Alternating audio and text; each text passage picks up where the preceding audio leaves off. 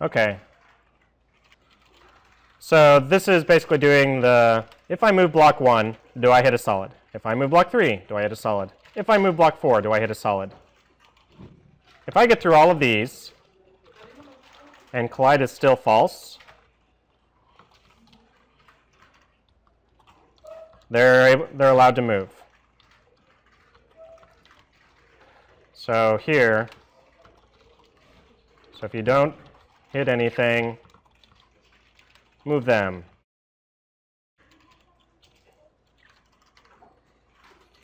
Because if you hit any one of those, if it hit a solid block of any kind, this would become true on one of these 3 statements.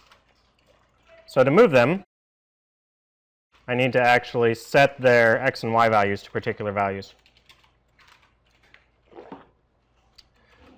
So I think I'm going to use the actual names. So global.block1.x. I'm going to use a shortcut, which is plus equals. That adds on to it. Actually, it'll be minus equals for that one.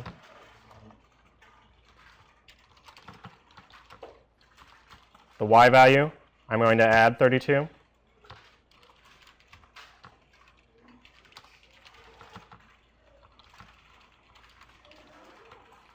The x value is going to be, let's see,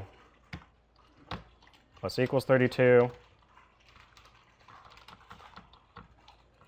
The y value is going to be minus equals 32 because it's moving to the right and up.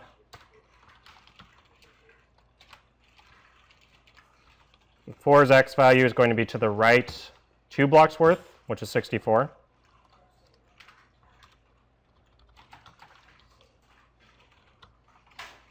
And up 64, which is 2 blocks worth. And also, when I'm all done with this, rotate is now a 1, so it's actually been rotated. Yikes, that's a lot of code. And I'm paranoid, so let me see if this works. Yes, it works. For half a rotation.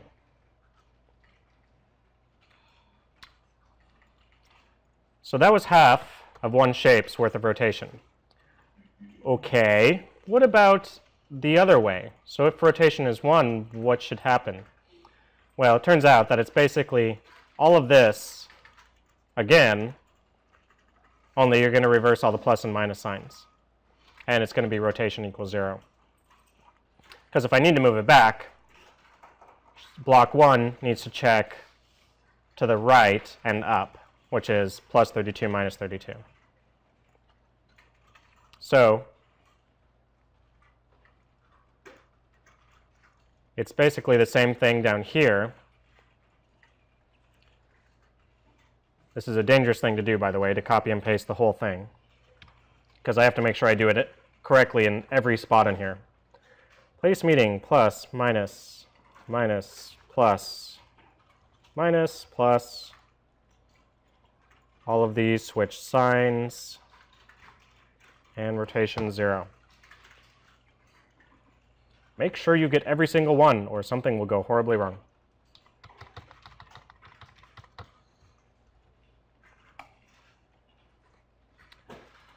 Okay. The other thing that might catch you is matching braces. Notice that if I put my mouse just to the left of a brace, it shows me the matching one. That will help you a lot. So make sure that the braces line up where they're supposed to. So shape 1 should end after all of this section here, all of the rotation stuff. Rotation should just cover from here to here. This rotation should cover from here to here. With block, with block, with block. Having one brace off will screw up the whole thing. So it's very that's why I'm tabbing everything over, so I can visually see where all of the braces go.